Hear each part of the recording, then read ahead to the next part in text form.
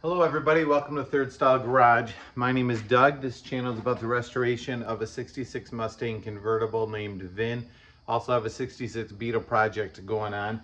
Love it if you enjoy these videos. If you have suggestions, comments, questions, post them below. Would love it if you'd subscribe. Today's project, I'm on my last step on the underside of the 66 convertible. They came decently strong from the factory, but before I put it back together and paint it, I want to stiffen it up and strengthen it as much as I can. Stay tuned to find out how I did it in an affordable and custom way.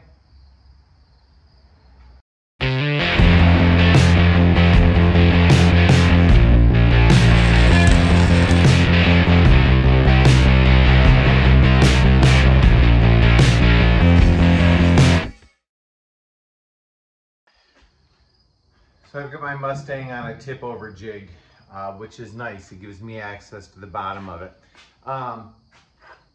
Convertibles classically have a couple of challenges. I'm not a chassis expert. I am not by any means the end authority in all of this.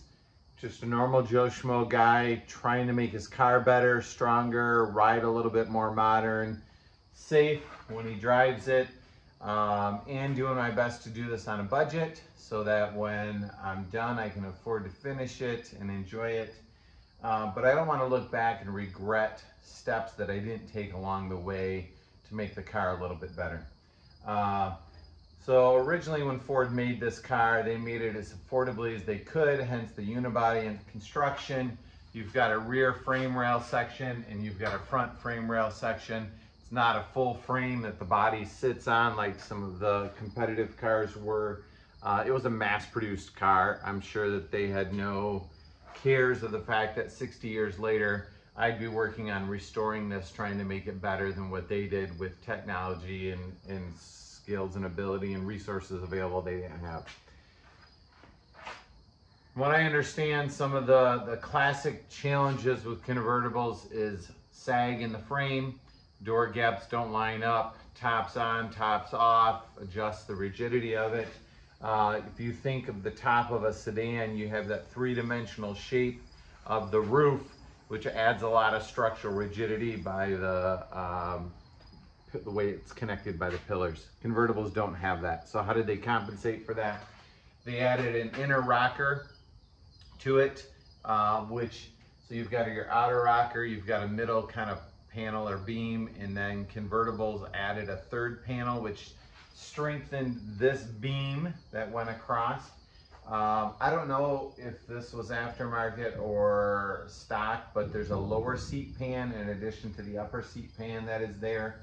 And then I took mine, had to do some repairs, welded up a lot of the seams just to make it a little bit stronger. These two pans are connected by a plate here, which kind of in effect makes this a beam going across to strengthen it as well. In a previous episode, I talked about a few things that I've done in the front to strengthen up the engine compartment with the Monte Carlo bar and a one-piece export brace, the shock tower braces, and some gussets that I placed right here in front of the torque box. Most of my sheet metal is fairly new, the rockers, seat panels, stuff like that. So I feel like it's in good shape. So what else do I want to do? Torsional rigidity is important, as well as kind of the strength of the car from front to back. So you're going down the road, the car sits over time with the convertible top off, doors open or whatever, does it sag? Torsional rigidity is hard to do. If you think of an extension ladder extended out straight, it's pretty easy to twist that ladder. It takes a lot of bracing to stop that from happening. I'm less concerned about that. It's not going to be a race car that I'm taking hard corners on. But I do want to strengthen it while I'm here. So what I want to do is install or create my own subframe connector to connect the rear frame to the front frame. I then want to, it will go through the floor pan here, connecting that all to it as well. And then in the back here, it will tie in with the rear frame. I'm going to do that out of some 2x2 by 1/8 inch wall tubing and some 2" by 1/8 inch steel plate. Show you how I'm doing it. So here's my 2x2 tubing laid out. Just got it setting on some sawhorses. 2 pieces, 4 feet long, 1/8 inch wall. The rough dimensions and plan that I'm getting are coming from a website called dayscars.com. If you just Google that and look for the Mustang subframe connectors, you'll find these drawings. Basically, the 2x2 tubing will have 1, 2, 3, 4 joints in it. 2 of them at 170 degrees and 2 of them at 174, which will give it a 3-dimensional shape. And this website does have a good description about how to make the cuts. Basically, you cut 3 of the walls, cut a small wedge out, then collapse it and re-weld it back together. My plan and hope is to get the sub connector frames to tie in as strongly as I can, obviously in the front and back, but then to hug the bottom of the floor as closely as possible.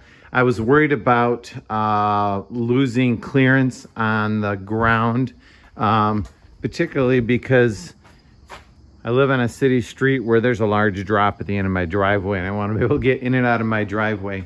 So what I think I'm going to do is I'm going to make all of the cuts. I'm going to dry fit everything before I finally weld the subframe connector in, so I can try to get it to sit as flush as I can.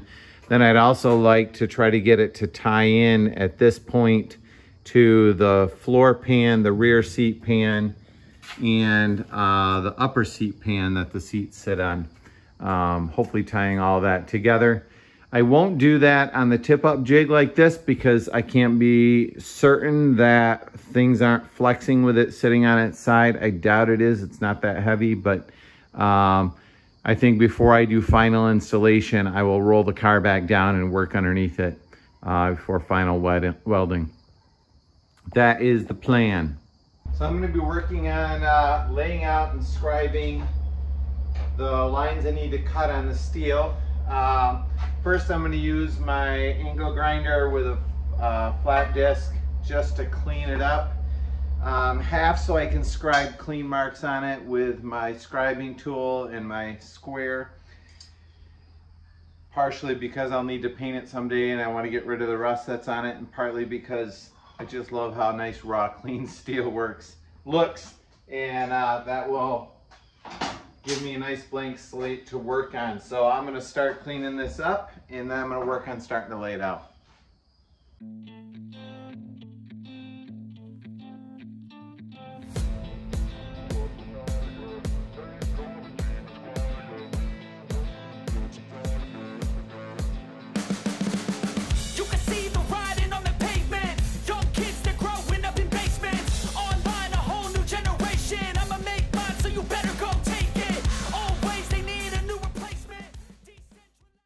All right, start out, our first cut or bend is 6.5 inches from the end. So I've got a T-square set 6.5 inches.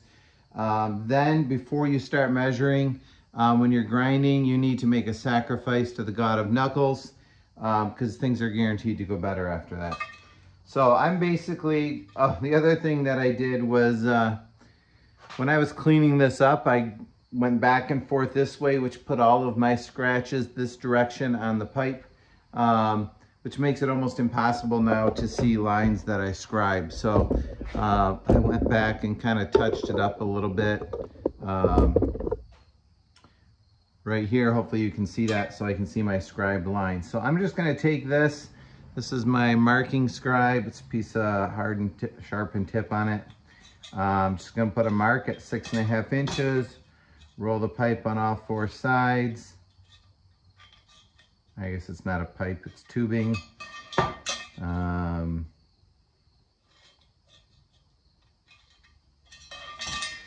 And then what I will do is I'll cut the tubing open, but only on 3 of the sides, so that the 4th leg becomes kind of the hinge that you use to close it up. The website tells you that the gap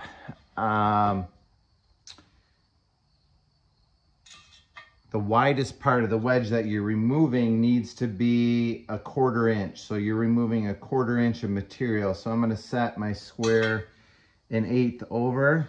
I'm gonna scribe another line. And then I'm gonna set it 1/8 short. So the first one was 6 5/8. Now I'm at 6 3/8. Take the square part off, roll this on its side. I don't know if you're looking at the top of my head or not. And basically line up the edges, and this gives me the wedge that I need to cut out. There are a variety of ways that you can cut this. I'm going to use my abrasive cutoff saw. You could do it with a cutting disc on an angle grinder. You could use if you've got a bandsaw. Variety of different ways. Let me show you what I did. So hopefully you can see this. Here's my, this will be the edge that I don't cut. 180 degrees off of that, I measured 1/4 inch gap off of my center. There, maybe you can see it there in the reflection. And then on the sides, you just connect it. This gives you the wedge that you need to cut on both sides. And then simply, if you cut that gap well, when you close that together, that'll give you the I think it was the 174 degree bend. So I will have 2 174 degree bends. I have 2 170 degree bends. For the 170, instead of there it is. Instead of that gap being 1/4 inch of material that you need to remove, it's basically 3/8 of an inch. Now, if we're welding that back together strong, I want to cut away a little extra material. So I'm going to take my abrasive saw. I'm going to cut all the way down. I don't want to cut through this wall, so do not cut through that. But I want to bevel this nicely and leave a small gap so that I can get really good, strong weld penetration on that. So I've got one marked. I'm going to carefully lay out the second one, and then the other 3 as well. I don't think you need to watch that. The key, though, is that these things are mirror images of each other. So there's those 4 bends in it. Don't mess up and make 2 duplicate ones, or you'll have to buy a whole nother car and still make another subframe and to use that on the other side. So just take your time and do it well.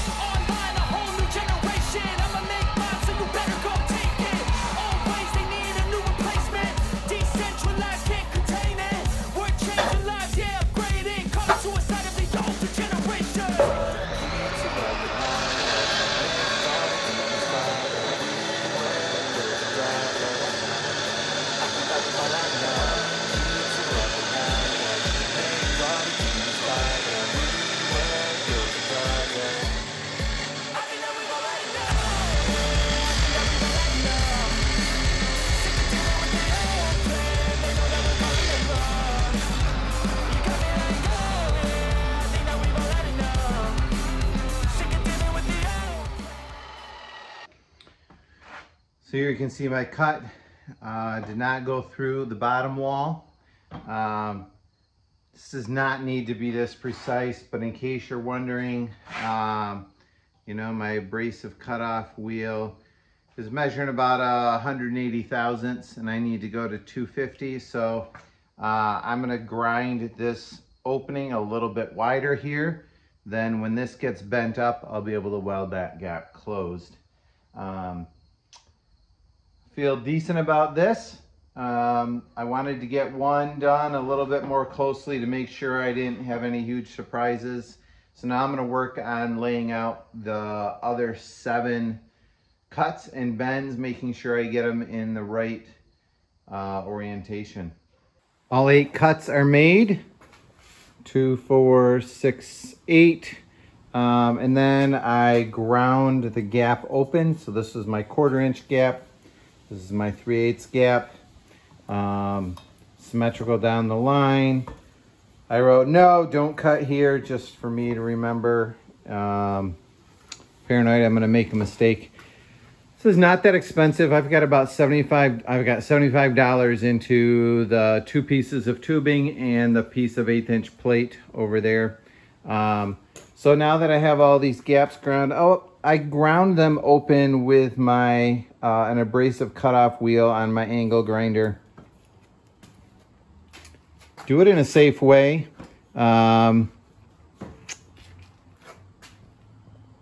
However you decide to do it on your own. This worked out well for me. I ground it carefully, but angle grinders with grinding discs can be dangerous if used improperly. So be safe, use proper ear, eye protection, and you're responsible for what you do, just like you're not responsible for what I do. All right, I'm gonna bend these up slightly so we can see the shape a bit.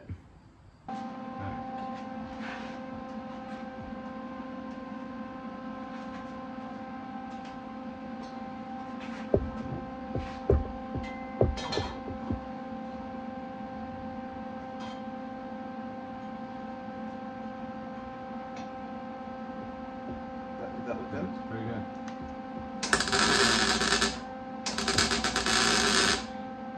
Okay.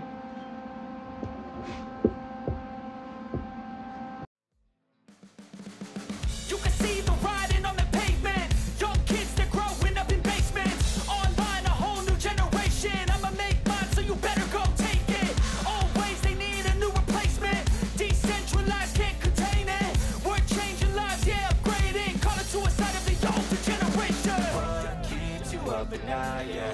Make all the demons quiet, yeah. We were built to thrive, yeah. I think that we've all had enough. What keeps you up at night, yeah? Make all the demons quiet, yeah. We were built to thrive, yeah. I think that we've all had enough. Yeah, I think that we've all had enough. Sick of dealing with the old plan. They know that we're calling it wrong. You got me like, oh yeah, I think that we've all had enough. Sick of dealing with the old plan. They know that we're calling it wrong. Hey, it's too late to try to go contain it. A generation fueled by creation. We live lives on a small screen nation. We control the airwaves, no negotiation. I refuse to think we need saving. Something good will come from creation. And when we think that the world is too anxious, we'll adapt, evolve, survive, and save it. What keeps you up at night, yeah? Make all the demons quiet, yeah. We were built to thrive, yeah. I think that we've all had enough. What keeps you up at night, yeah? Make all the demons quiet, yeah. We were built to thrive, yeah. That was my son helping me out. As you can see, we've got the bends tack welded in place, just enough to hold them for now. I don't want to weld them permanently yet because I want to make sure they fit the car. I set the angle with this little angle finder that I have. It's similar to a T-square, except you can set the degree to whatever you want. That should hopefully get me close. And then if we hold this up, haven't done this yet, we'll see how well it works.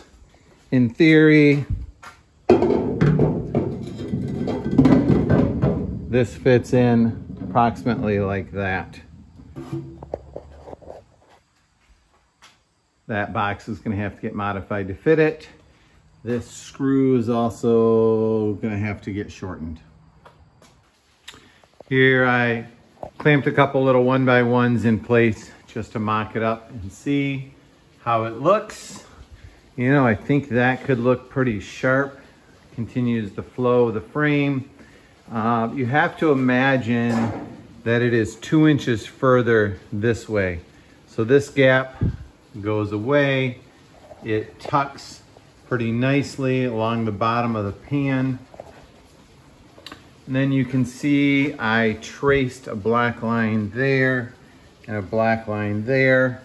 And I will remove this part of the pan so it sits flush to the floorboard here. And then this leg of it will fit inside that channel and get plug weld on 3 sides. I think I need to add plates on each side because this channel is wider than the thickness, than the 2-inch thickness here. Then hopefully this whole thing will nest nicely and tuck against the bottom of the body and not hang down any lower than what exhaust will. Imagine beautiful set of dual exhaust right there and there. Once I'm gonna work on cutting this out next. Once that is out, I'll work on fitting it. Once it fits really well and I'm happy with it, I will take it back out and solidly weld it all together, blend the welds.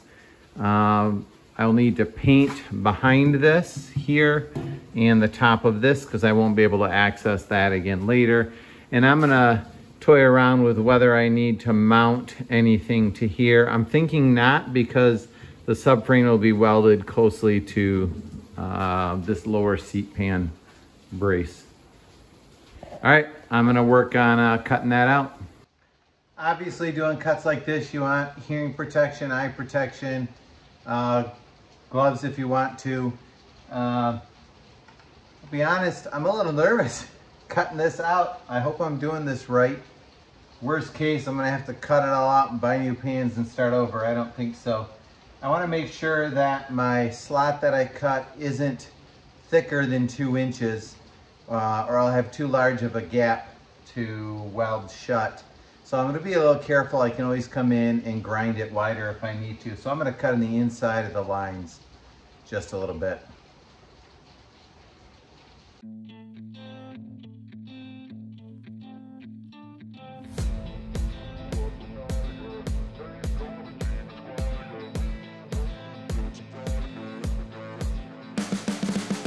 You can see the riding on the pavement. Young kids, they're growing up in basements. All right, should be close to there.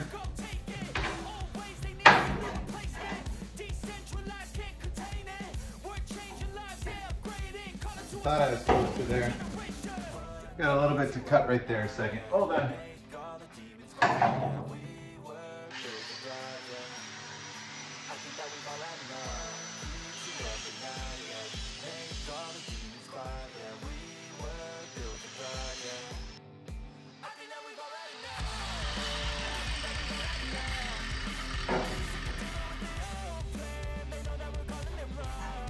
Voila.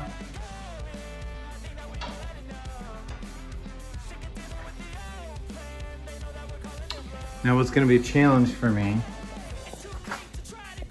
I need to open that up to fit the 2x2 tubing into there. In essence, if this pan weren't here, I would have needed to have cut that cap off. I got to figure that out yet.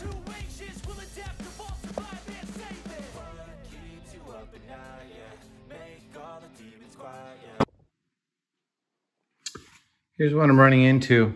I don't know how to get that piece out. I know I'm gonna have to widen this because the piece of, first of all, this isn't 2 inches.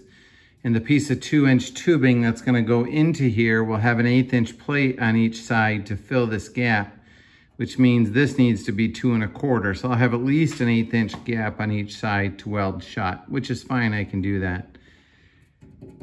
I'm not sure how to get in there and cut that out yet. And I guess what I want to point out is this is the point in many jobs when you hit that point where you're like, I don't know how to do this. Don't panic. It's okay. It's okay to not know how to do things. What I'm going to do is I'm going to walk over, grab my trusty old ugly stool, walk back,